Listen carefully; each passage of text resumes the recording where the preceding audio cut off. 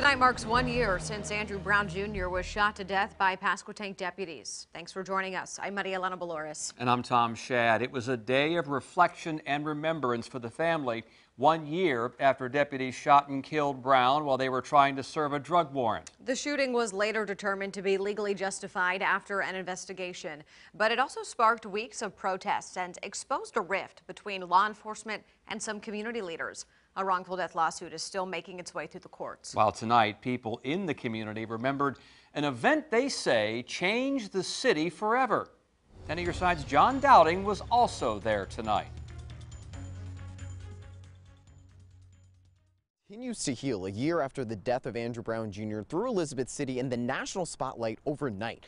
A year later, signs of healing and leaders setting their sights on a new target to achieve change.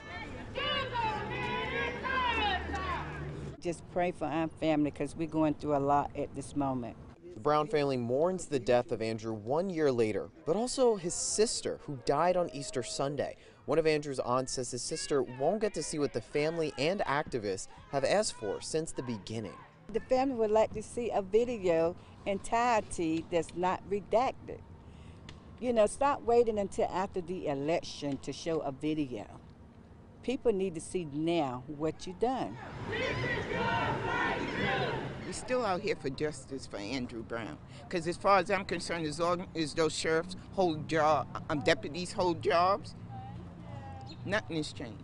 Brown's death made a mark on this city, with Black Lives Matter painted on the street next to the sheriff's office and active steps towards forming a citizens advisory council in the works. But some say more needs to be done. Well, we're having a multitude of shootings.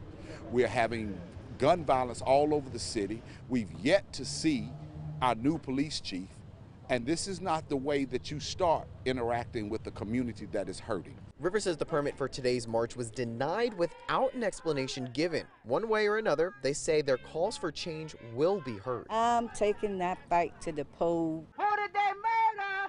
Andrew Brown. Who did they kill? Andrew Brown. Let your voice be heard. You know, true equality is on election day.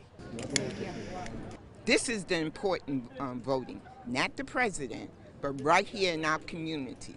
And we need new people on that city council. We need people who care about the people. We need people who are going to work. Next weekend, community leaders will have a march to the polls on the first day of early voting here in North Carolina. The mayor, all city council, and the sheriff are all on the ballot in November. In Elizabeth City, I'm John Dowding, 10 on your side.